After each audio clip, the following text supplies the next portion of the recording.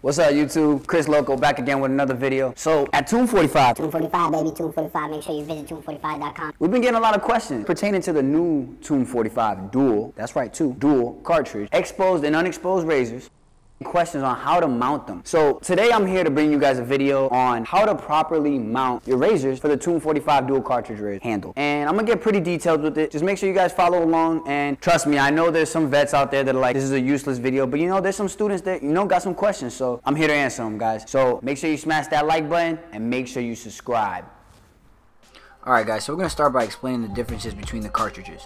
So here we have the exposed, and you can see that it has two prongs. And then if you take a look at the unexposed, this one has three prongs on each side. And then here we have the tension screw so you can tighten the blade. Now you want to use double edge razor blades. Brand preference totally up to you, but you're going to use one, save the other one for later for your next cut. If you notice, it kind of bends a little bit when you snap them in half, so you want to make sure you put it with the bend facing up as such.